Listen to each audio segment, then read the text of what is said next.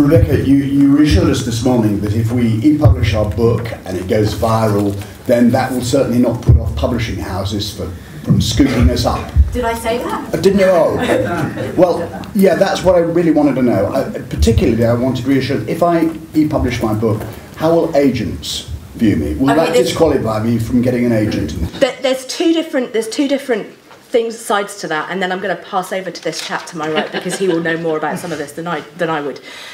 One side of it is if you want to view yourself as a self-employed writer and you're looking at yourself in the long term rather than just thinking, I need to get a book deal right now, and you have a plan and you have set up a plan for yourself over the next 20, 30 years that incorporates the kind of life that you want and the time that you want to spend with your family and the amount of control you're willing to give up and to whom you're willing to outsource and with whom you would like to negotiate.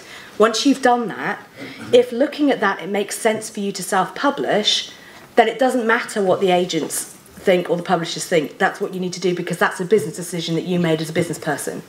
From my perspective, when I self-published, I was immediately approached by a bunch of agents and a bunch of publishers, and I turned down a bunch of agents and a bunch of publishers. But that's just me. So there was something that did actually hold me back from self-publishing because I heard this story that, you know, oh, they won't touch you with a barge pole. I don't have a problem. I even have agents and publishers sitting there saying, look, any time you decide you're bored with self-publishing, just give me a call.